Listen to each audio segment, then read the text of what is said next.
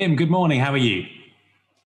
Good morning, Jamie. I'm doing very well, thank you. How are things with you? Not too bad, thanks. Not too bad, considering all the strange things going on in the world at the moment. But yes, to say that we're living in challenging times is to completely understate the situation that we're all in. It is. I said to one of my guests recently that it's even shifted the standard English default of just saying I'm fine when people ask you how you are. I think even that default is tough to hold up for some people. But regardless, it's brilliant to have you join this Sentientist conversation. And what I'm trying to do in these conversations is structure them around what I see as the two most important philosophical questions: what's real and what matters morally. And I'm setting them in the context of this recasting of sentientism, which I'm describing as a very simple pluralistic worldview that only really has two tenets. It says when we're thinking about what's real, we should use reason and evidence and a naturalistic worldview. And when we think about what matters morally, we should think about sentience as the grounding of all moral values. We should extend our moral compassion to all sentient beings. But having said that, I'm talking to people who agree with sentientism, who disagree with it. We see where the conversation goes. But before we go into those two questions, it would be great for people who don't know you, if you wouldn't mind introducing your life and your work. And it feels strange to ask you to do that in a couple of minutes, given I've just finished reading Growl, your awesome book, which gives a 300-page answer to that question. But how would you sum it up? Thank you for reading Growl and for the kind remark about it. My background is a very ordinary working class family in Surrey with nothing extraordinary about it, really. Kind, loving parents, a sister, one cat whose name was Tinkerbell. And the sort of turning points which set the direction of my life were in my teen years when, as a student, one summer in 1973, I worked in a chicken slaughterhouse and consequently became a vegetarian in 1974, and then I became a vegan in 1976, and purely by luck, I became the second full-time employee at Compassion in World Farming later in 1976, and ever since then, as a vegan, I've worked professionally with animal organizations, primarily in the United States and the UK, but also with organizations in Europe and around the world. Thank you. And it's been an amazing contribution. And what I found from reading Growl was, one, there's clearly a deeply personal story that you're very frankly telling the world as you go through that story, but the sheer range of contributions you've made and the organizations you've worked with across the pond and here is quite mind-blowing. So it's great to have you here to share your sort of personal philosophical journey as well. And the first of those two questions that I like to center these conversations around is what's real. So for many people, that's a story about whether they grew up in a sort of naturalistic or an atheistic household, whether they grew up in a religious or a more spiritual or mystical household, how their philosophy about what's real has shifted over time and where they've got to now. So that's a question that's somewhat distinct from the focus of your life in helping non-human animals. But from reading your story, it does seem that there are themes around naturalism, supernaturalism, spirituality, and so on that have connected with your life's work as well. So it'd be fascinating to know your journey on that front. And you can go back as early into childhood as you feel comfortable. They say that we were a default Church of England family without any particular commitment to it other than that's what you were. And not that I went to church, but I was raised to believe in God without any real severe restrictions being placed upon adhering to that belief. But I do know that my parents, especially my mum, she encouraged us to be kind to animals and encouraged us to become, us being my sister and I, and to become members of the RSPCA when we were at school. And I can remember quite clearly pledging allegiance, as it were, to opposing animal cruelty when I became a member of the RSPCA. But there were sort of beginnings of the animal issue percolating around that time. So, for example, I can remember in my teen years that we had a chest freezer, one of those ones where you could pull up the lid and it was a big sort of coffin-like chest. And my dad had arranged for a pig to be slaughtered for us in a local farm. And the day that my mum knew the pig was to be killed for us, she was very upset that day. And I remember talking to her about it, albeit briefly, but I do remember it. And I think she always wanted to work with animals, but never had the opportunity. So we were raised in working class home with strong labor traditions, labor identity, and with a commitment to opposing cruelty to animals and being kind to animals. Later, as I became a vegetarian, and I was from working in the chicken slaughterhouse, I can remember, and I would tell this story in Growl, that I thought that my mum should also become a vegetarian. And we had quite fierce arguments about it in the period of time when I had become a vegetarian and was living at home. And she very graciously would learn how to cook vegetarian meals for me. And this was in the 1970s. So there wasn't a tremendous amount of information around to be able to do this. But we would argue about it. And I was as a young man, I was quite arrogant and self-confident in my beliefs. And so we had quite heated arguments about it. And then eventually we had to call a truce because it got quite poisonous in atmosphere. And then some time passed and I couldn't help myself. And I started up arguing with her again about why wasn't she a vegetarian? She should be a vegetarian. She should know she should be a vegetarian, and etc. And she turned to me to say, when was the last time you saw me eat meat? And of course, she had given up eating meat and I was too blinded to actually notice.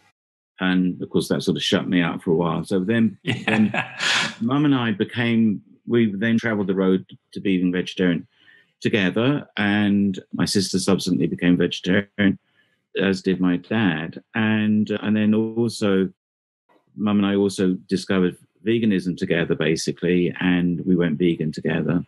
And again, my father and my sister had to follow on with all of this. As far as anything spirituality, there was a period in my life around this time when I only really knew two vegetarians, both women.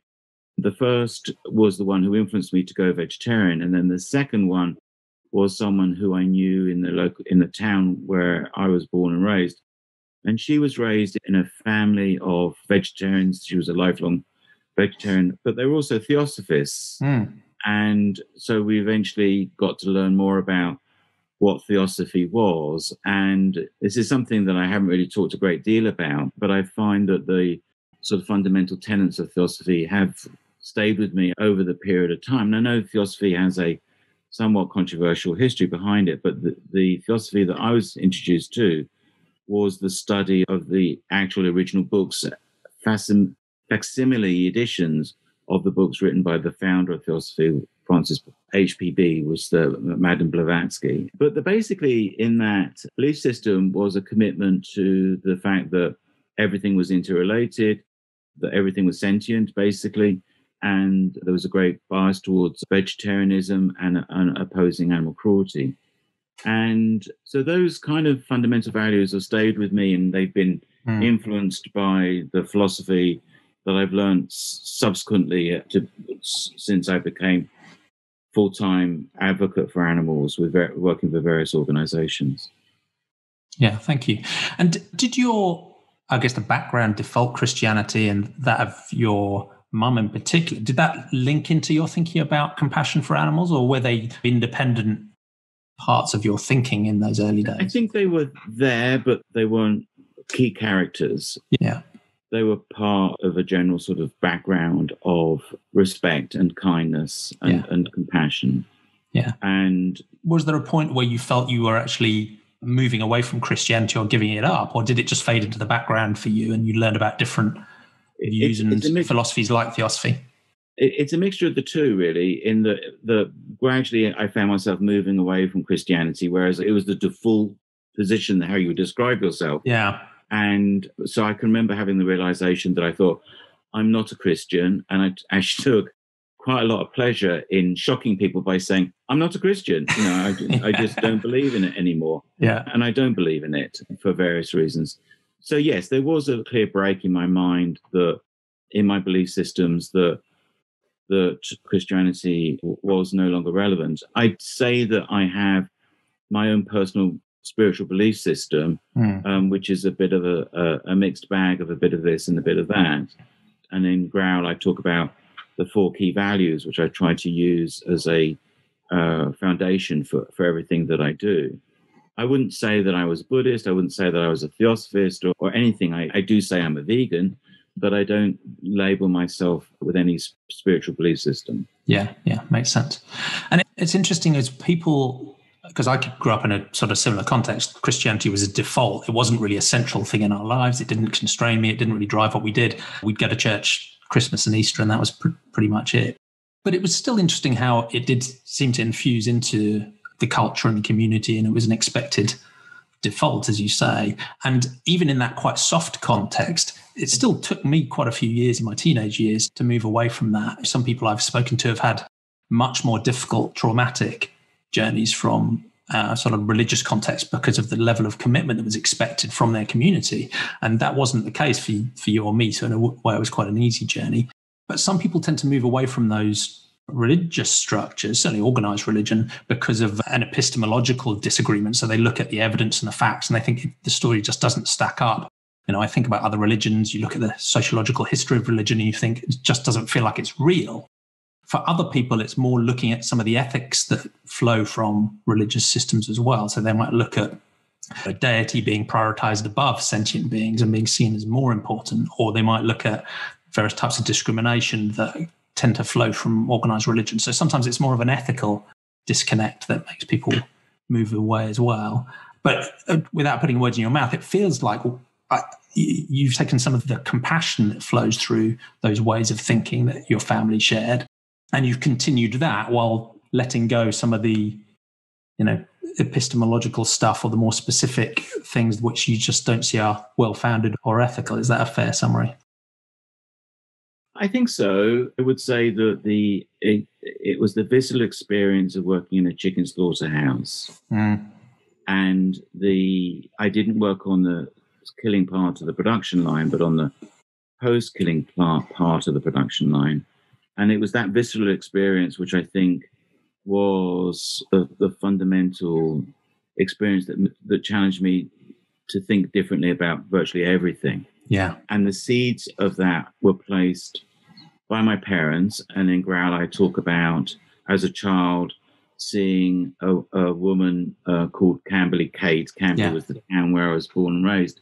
And Camberley Kate was a single working class woman who spent her meager funds on rescuing many dogs. And she was quite an eccentric personality in the town. And I can remember watching her thinking, why does someone do this? It was intriguing, although she scared me to death.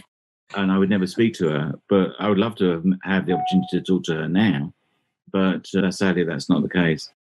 So I think what's driven me and what continues to drive me is the outrage that I feel about what happens to animals. Yeah. And the exposure that I was so fortunate to have from the 1970s onwards, once I was working full time for animal groups, of being able to hear and speak and work with the key philosophers in animal rights, and not being trained to be able to read or understand philosophy and having to be self-taught. But what that experience did for me was help me unscramble my thoughts in my head as to what I was thinking because of those visceral experiences about how animals were abused and killed. Yeah. And I guess that's the second question we focus these conversations around, what matters morally. And the sense I get from what you say and from your writing is that the core of it is an ability to identify with the experience of another sentient being, and however imperfectly, to imagine what their life, what their experience is, and to identify with that compassionately. And lots of the other thinking flows from that. And the philosophers you've talked to and learned from and helped develop their own thinking, whether it's a rights-based approach or a utilitarian approach or something else, they feel like they fit around that core of acknowledging the sentience of other beings and what that means morally. Is that? Yes, I think you're absolutely correct. Talk about having 4 key values, and Compassion is the first of those. And the compassion, more than empathy or sympathy, compassion for me means not only being able to experience what happens to others, but it's the motivation to want to do something about it. And so absolutely, yes, I can quite easily imagine myself and put myself to some limited extent into the situation that animals are in and feel it and be absolutely angered and outraged by it and wanting to do something to stop it. Yeah. And that's, to link the two topics, one of the reasons that some people are hesitant about moving away from maybe a religious system of thought is because I happen to think they're pretty poorly founded and can be dangerous ethical systems, but they're often reasonably clear, or at least provide the pretense of being clear, so that when you say, why is this thing good or why is this thing bad morally, the answer is, well, because it doesn't accord with God's wishes, or it doesn't fit with this list of commandments or what's written down in this holy book. So some people are nervous that giving up that specificity, if you like, of moral structure leaves them without a mooring, without a moral foundation. How would you answer the question, okay, but why should we care morally about other sentient beings, human or non-human? Or is that a ridiculous question to ask because the answer is so obvious? Yes and no, it's a ridiculous question. And I think that the first point I would want to make is that I have learned that whether any ideology is spiritually based or politically based or any other flavor of being based, ideologies by themselves are good things, but they can be, as you say, very dangerous things. And I've learned that no one ideology fits and addresses everything that's right and wrong about the world that we're in. And I always beware of anyone who says, this is the one true way, this is the one ideology, whatever the ideology is, that is the answer to everything. And I think, no, I don't think so. I think you're traveling quite quickly down the road towards fascism more than anything else. The question about, I think you're asking me in a way, why do animals matter? And why do what we do to animals matter? And I think animals matter because we are animals. And what we do to them, we do to ourselves in general terms. And what we do to them is unacceptable. And so stupid in the terms of the consequences that we have to then consequently deal with from abusing animals. And I just don't want to live in a world where, regardless of species, human or animal, where individuals are treated with such disrespect and such lack of compassion and just essentially being exploited because we can exploit them. There's no other reason why much of the exploitation of animals happens other than because we have the power to be able to do it. And if we didn't have that power to be able to do it, it wouldn't be done.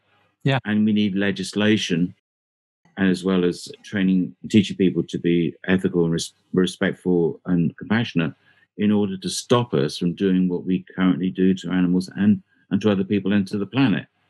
And whether we'll ever be successful in that regard, I don't know. I certainly don't think I'll see a great deal of success in my lifetime, but we are going to be forced to deal with the consequences of it sooner or later. And I think once you've put aside a supernatural morality, which says good and bad are defined by some deity or some list of rules, once you've said, look, we're going to have a more naturalistic morality that's grounded just in reality and the world as we experience it, to me, it's almost tautological that morality, almost by definition, is a concern for others. Right? I'm not sure what else the word could even mean. And if we're going to have a concern for others, those others have to have some form of experience, some ability to suffer and flourish that we can have a concern about. And that is really sentient. So to my mind, it does become almost, that's why I said it's almost a ridiculous question for me, because it's almost definitional. Right? If you're going to have if you're going to decide to be moral in the first place, and of course people can decide not to be moral if they don't want to be moral, hopefully the rest of us will constrain them. But if you are going to be moral, that implies a concern for others. And to my mind, there's no logical reason why you would restrict that moral consideration, that compassion, two subsets of beings that can suffer, surely all suffering matters. So it does become almost tautological, but in a way, for me, it answers that question of, if you don't have a supernatural grounding for your morality, what can the grounding be? And the grounding for me is in a naturalistic understanding of sentient beings and what sentience is. Doesn't mean we understand it perfectly, but it feels like a very solid, robust, naturalistic grounding for morality that is pretty strong. But there are at least a couple of ways that people can criticize that focus on sentience when we're defining our moral circle or whatever moral shape of compassion we want to extend. And one, I don't think we need to spend too much time on, which is that sentience goes too far, and actually we should restrict our compassion to humans only, or maybe humans and companion animals and certain charismatic wild animals. And some people even restrict their compassion and their moral consideration to subgroups of humans, and we know what the harm that those forms of discrimination can cause as well. And I think you and I agree that those are really arbitrary restrictions, and that there's no reason to exclude any sentient being from moral consideration. That doesn't mean we can help them all. It doesn't mean the answers are practical or easy, but at least in terms of considering their moral value, all sentient beings should count. But there's also another challenge to focusing on sentience, which is actually that it doesn't go far enough. So some people who take a biocentrist or an ecocentrist or a holistic stance would say, in a way, and I think this was the first time the word sentientist was actually used, was as a criticism to say, look, there's a risk that sentientism is just another form of discrimination. We're discriminating against non-sentient beings. Now, my answer to that is that non-sentient beings can't experience suffering or flourishing, so don't have any intrinsic moral value, but they can have enormous instrumental value. Rocks and rivers and trees and the environment and ecosystems are deeply important, but really they're only important because of their impact on sentient beings. Whereas some people will say, no, rocks and rivers and trees and plants actually have intrinsic moral worth in their own essence as well. And so I'd be interested to know whether you do draw a boundary around sentience in a similar way, or do you extend further? And you mentioned the Theosophy perspective tends to be one of more holism, more connectedness, and maybe a broader concept of what sentience really is, going beyond things that can technically experience suffering. I subscribe to the latter view, which is that I think that, of the ones you stated, which is that, for all I know, rocks may be sentient, and they may be sentient in their own way. We're just not able to see or experience or understand what that sentiency is. I'm intrigued with the ideas that certain rivers in India are considered to be deities. And when we know that everything is interconnected, that nothing is separate, that if some piece of that is sentient, then possibly everything that is connected to it could possibly be sentient, regardless of whether we have the ability to be able to recognize it or not. We haven't really traveled that many years to go from the position of generally accepting that animals aren't sentient, or even certain groups of people aren't sentient. Who knows? We are such finite, limited beings in of ourselves, even though we are connected to a greater whole. But our abilities are really quite poor in being able to experience truly experience the world that we're in. And we're very conscious of the physical world. There are non-physical worlds that exist, which we may not be or cannot connect with. And so going from a point of view, of the default Christian, whereby there is God, there is me, and there's a relationship between us, and and I'm this sort of person on this planet Earth, to the fact that there is a universe out there, and we are part of that universe, and our ability to even understand and comprehend, and our ability for our minds to grasp that universe is just so inadequate. Yeah. And so the benefit of the doubt should be given to the fact that rocks may or may not have consciousness, as we don't know. They may have a form of consciousness of their own.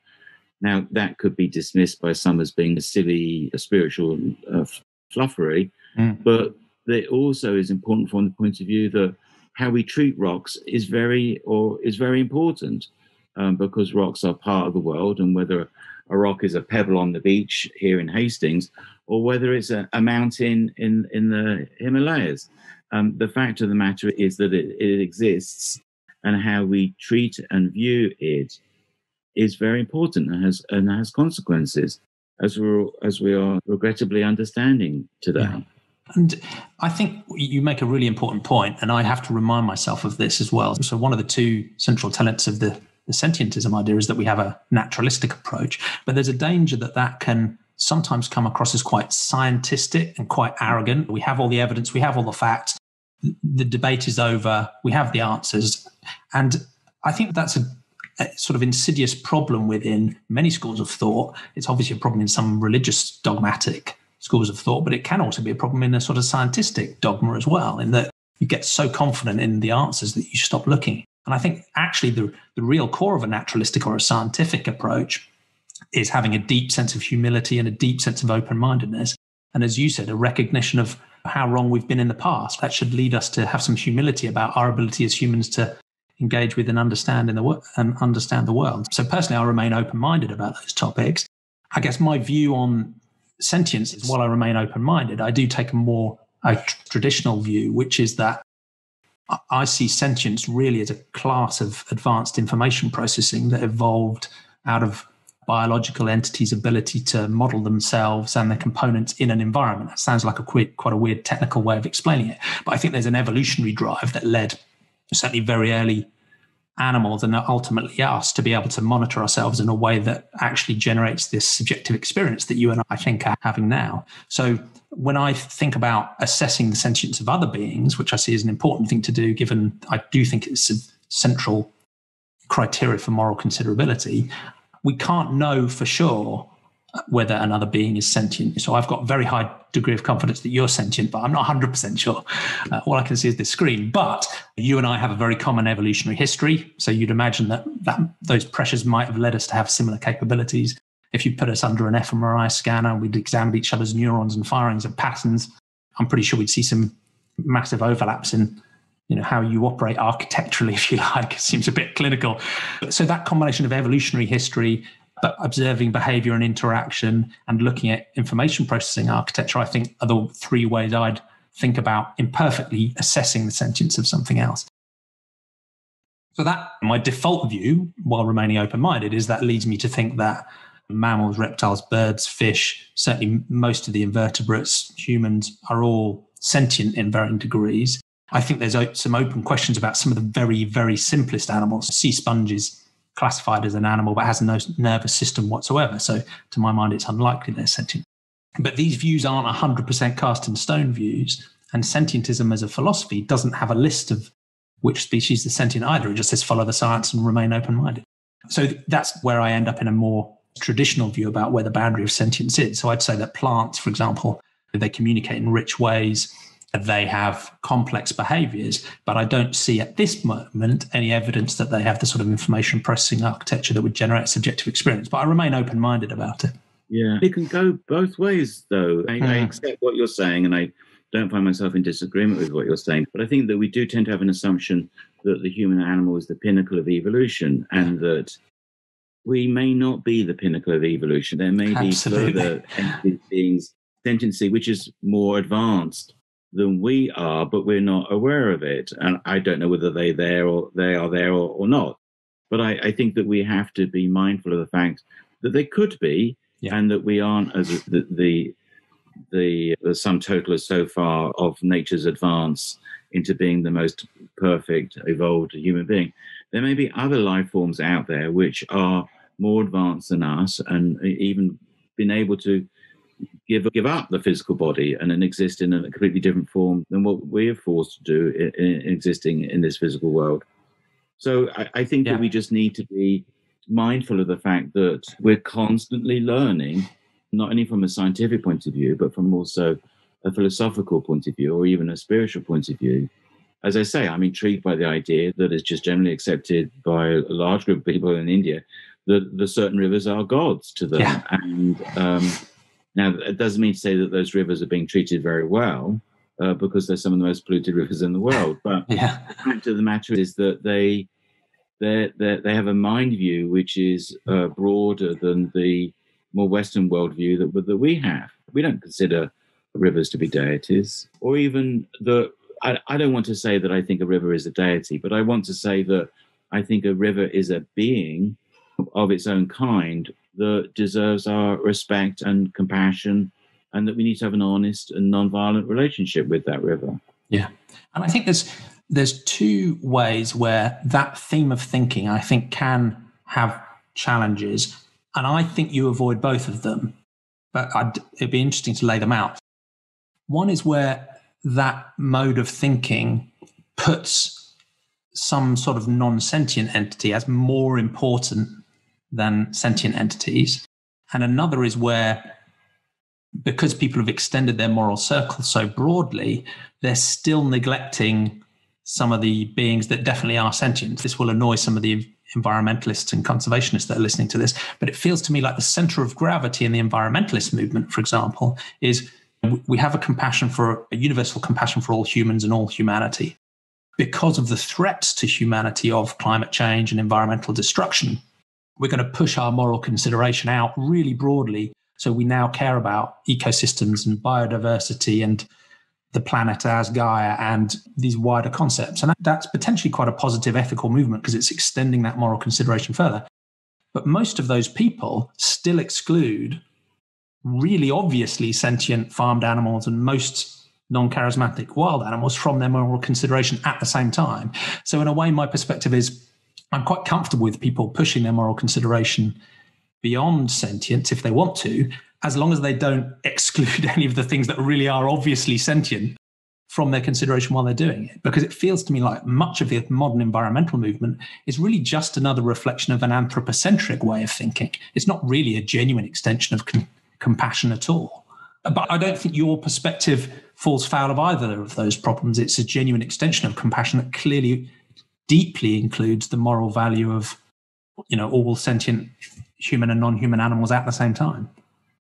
Yes, I think your analysis of the environmental movement is correct. I mean, the two notes I made to myself of things to say are that it's not a competition. As the circle of compassion gets extended, which isn't necessarily a mental view that I subscribe to, but for those who do, that once the circle of compassion is extended, that's previously hitherto excluded beings are now being included into the circle. And it does get framed as if there is a competition of interest amongst these beings. I totally reject the idea that there's a competition. We only make the competition because of our arrogance, but in reality, there is no competition because everything it just exists. And the key thing, I think, is not so much of there's individual, regardless of their existence in the world, what species there are. It's not the fact that there are all these individual things or beings. It's the fact that it's the relationship between them. And I think what is more real, more relevant is the interrelationships that exist between and among everything. And because the relationships between and among everything is so important, you reject the concept of extending a circle, because there is no circle. We are already we are the circle. We're only manufacturing this belief system to satisfy our curiosity, to believe that we are extending the circle of compassion. But in reality, everything is so interrelated, and it's the interrelationships between everything that I think is the far more important than perhaps even the individual beings themselves. And so this is where Eco-Feminism rings true for me, for example, because it places an emphasis upon everything being equal, for want of a better word, and that everything has that interrelationship amongst everything, and that the interrelationships are really critical in understanding, what is happening, and the consequences of our actions are damaging those interrelationships. Our relationship with that river is being damaged because of what we do to it. And I think there's a really important point about the moral circle. I find it quite a useful concept, but there's a danger in it as well, because it implies that us humans are right in the center and controlling. And that links to your challenge, your point of caution about using sentience as well, because there's a danger that we use ourselves as a model and as a standard and measure everything against that, which again is just another anthropocentric way of judging how human-like something is as a way of assessing its value. And in a way, it's difficult, maybe impossible to completely get away from a human-centric point of view because we are humans. But I think that's a really important counter. And part of the intent behind focusing on sentience, you might see it almost as a counter to humanism, is that it's trying to focus on sentience as a characteristic and a capability that existed many millions of years before humans even came on the scene. So I totally agree with your point earlier that we're not at some sort of pinnacle standard. Arguably, every animal that exists today is at the cutting edge of evolutionary progress, if there even is such a thing. And I don't see why we should limit our conception of sentience to where humans are at the moment. There's no reason we're at any sort of pinnacle whatsoever. But your point about relations is interesting as well, because I think that's another area where maybe our perspectives differ slightly, but at the same time overlap, because I see relations as richly and deeply important because of our interconnectedness, not just between sentient beings, but obviously with the non-sentient environment as well, or with everything. Ultimately, that connectedness is incontrovertible, and it's just a fact of reality. So I do see those relations as important.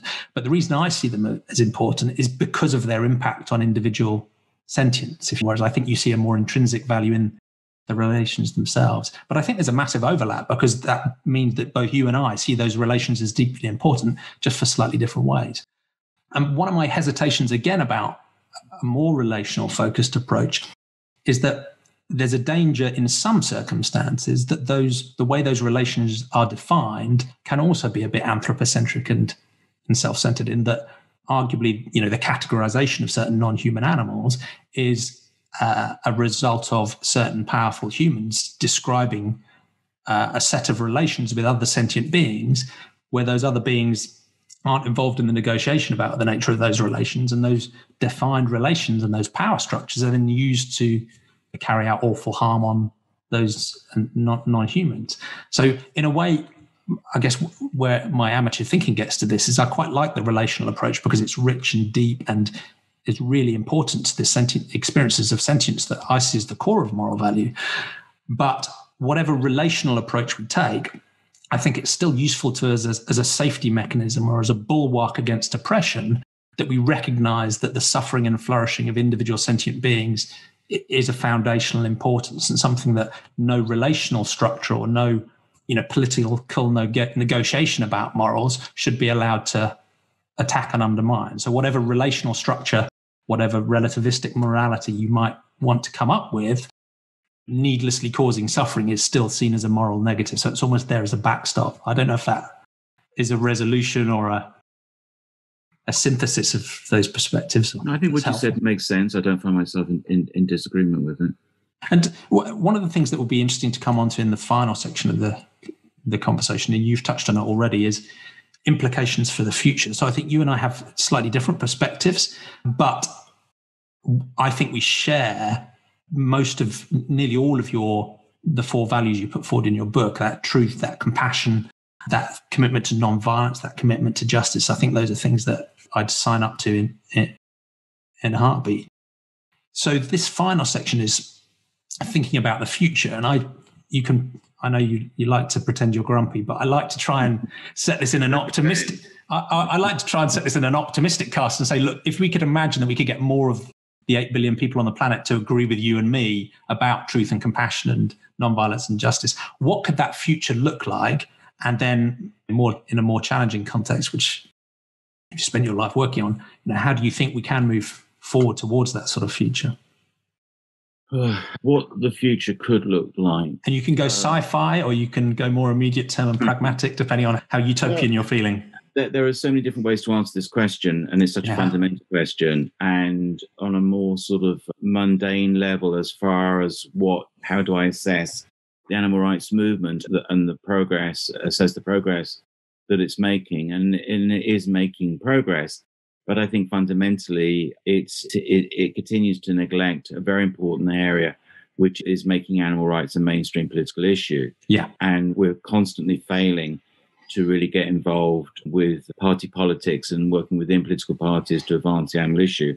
There are some very good groups that are doing that. And one of them is the Conservative Animal Welfare Foundation, for example. Though I am not a conservative, I do support all the work that they do. Yeah. And you make an important point there, that these topics can span the political spectrum. These ideas of taking a compassionate approach and using a naturalistic approach aren't necessarily restricted to a particular political stance.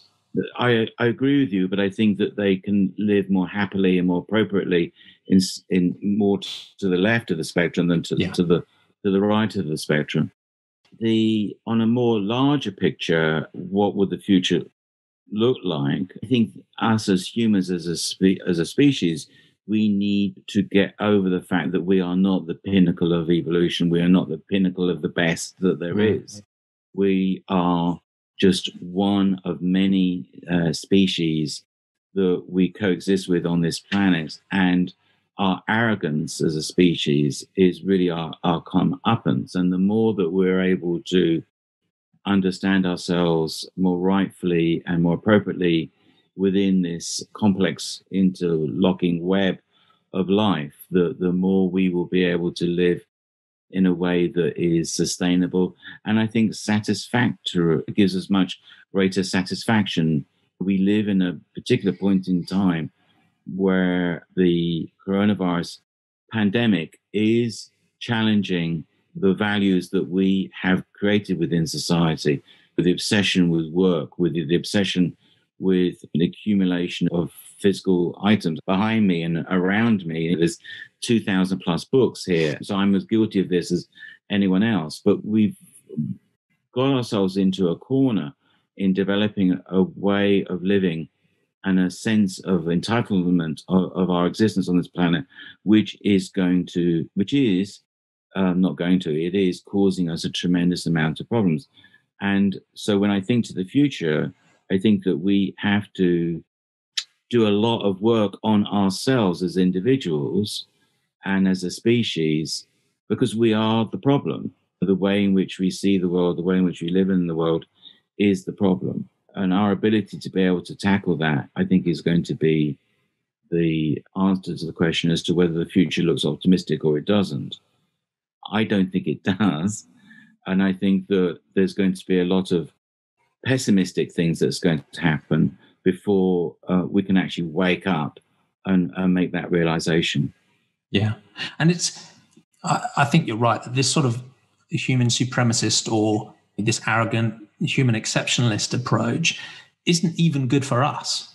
And unfortunately, we're going to have to feel direct reality of that before we're ready to learn and change. And it's a shame. Wouldn't it be nice if we could think and moralize and plan and analyze and do the right thing? But it does feel too often the human race is like the toddler that's told not to put its hand in the fire, just will not learn until it's actually put its hand in the fire.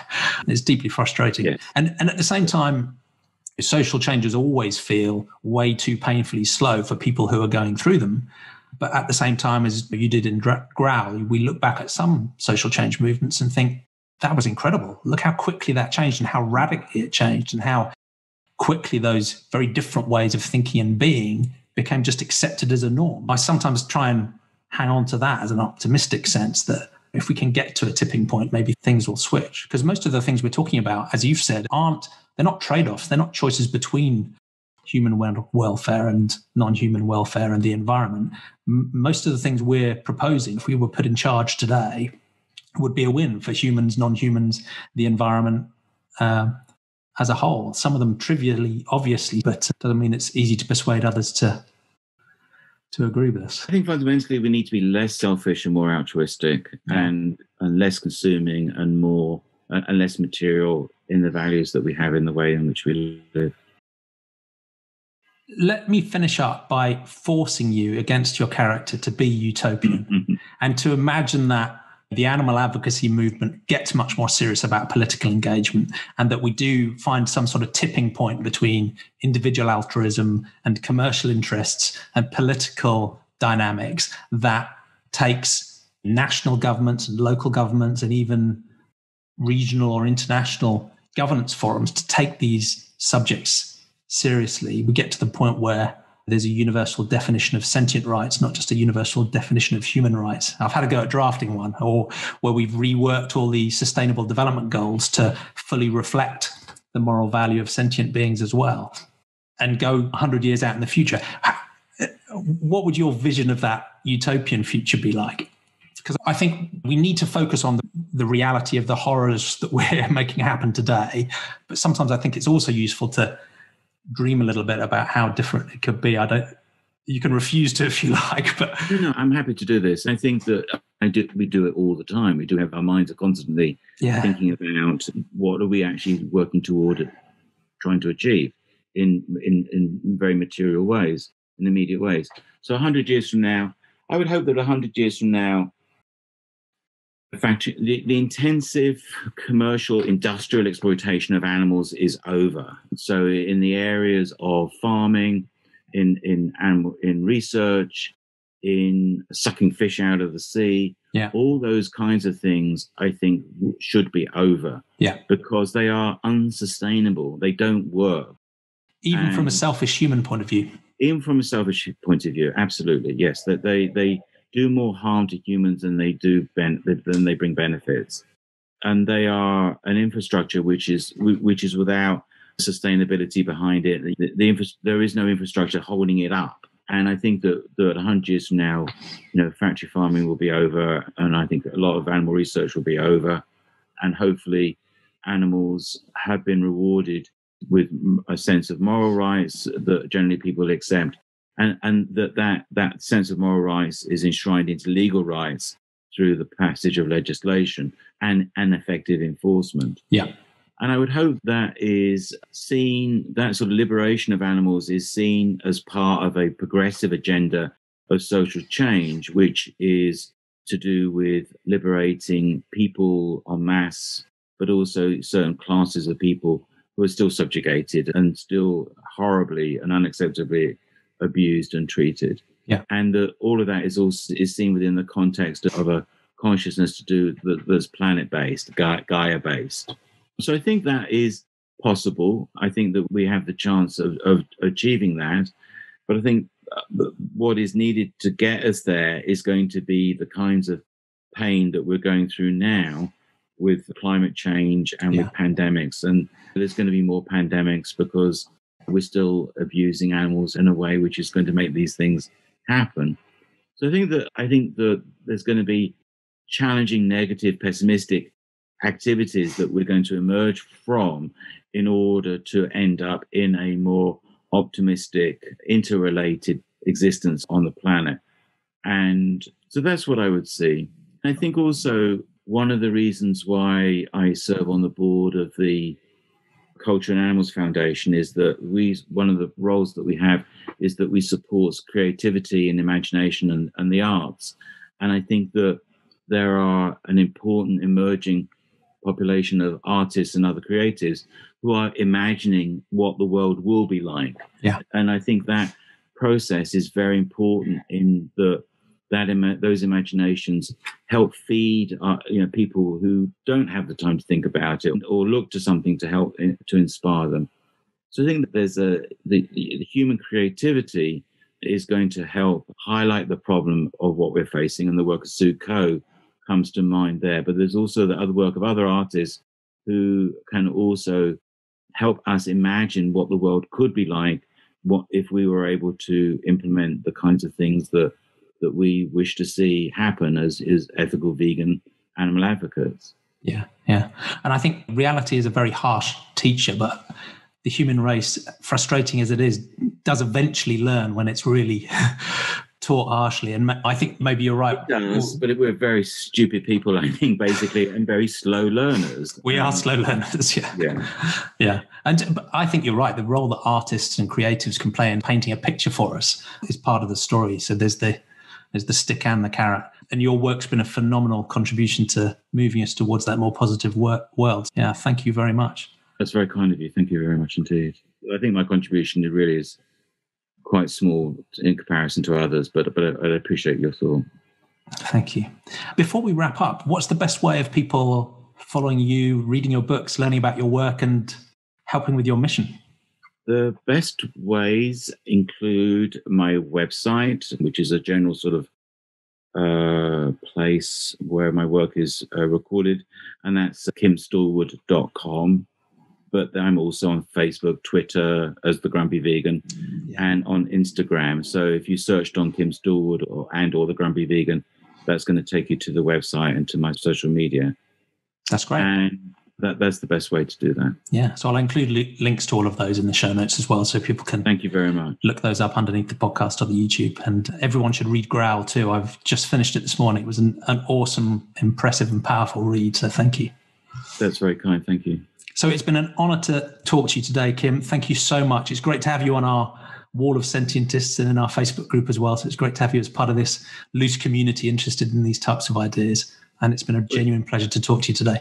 Jamie, thank you very much. And congratulations on everything that you're doing with your projects. They're remarkable. And I hope that more and more people get to learn about them. Thank you so much.